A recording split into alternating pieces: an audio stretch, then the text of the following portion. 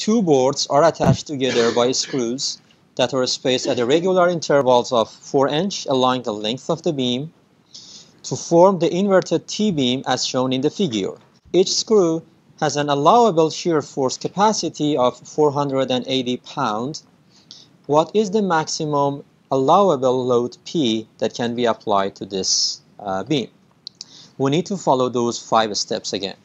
Step number 1 is I switch step number 1 and 2 here. That's not a big deal. So section properties including the location of centroid and the moment of inertia is calculated by the SecPro app. Y bar is 2.83 inch from the bottom and moment of inertia is this one. Alright, so first we need to determine the reaction forces, By and dy. Some of the moments about D, so By would be 2.3p and some of the forces in y direction gives me P plus 2p would be By plus dy, and that would be dy equal to 0.7p. Okay? Once we determine the reaction forces, we can draw the shear diagram. Starting from the left, following the direction of the concentrated force, the initial value of shear force would be negative p. That would be constant from A to B. At B, there is a jump up by the magnitude of By, which is 2.3p. And that gives us 1.3p constant all the way to C. There would be another jump going downward with the magnitude of 2p, which gives us negative 0.7p at that point, and that remains constant until reaching to point D, which gives us the 0 shear force.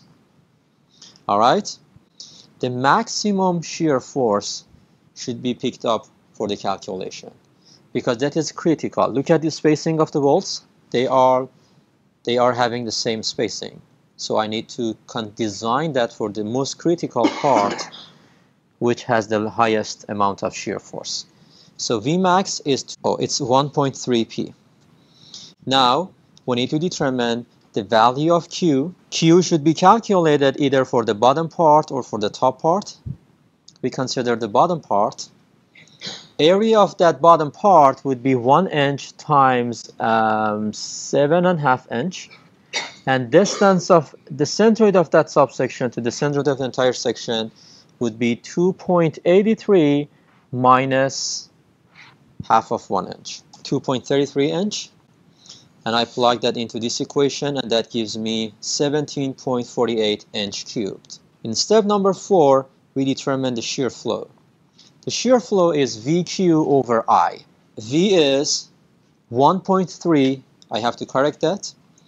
Q is 17.48 and I is 113.5, and that gives me a value of 0.2p. Step number 5, we determine how much is the shear stress in the bolt, and based on that we determine how much would be the required force. So the design equation would be M times V pen should be larger than Q times S. Now let's plug the values. How much is M in this case?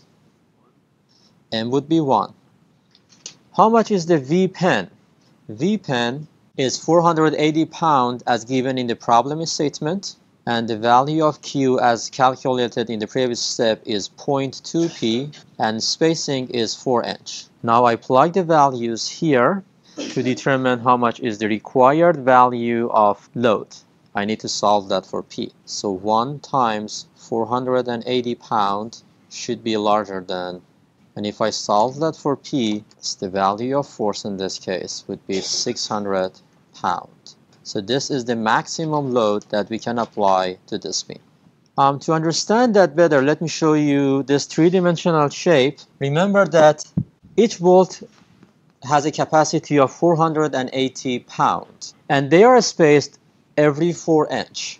And based on that, we can determine how much is the maximum shear flow that we can have in the system. And based on that, we can determine how much is the maximum allowable load that we can apply to that beam. This is how we solve that problem.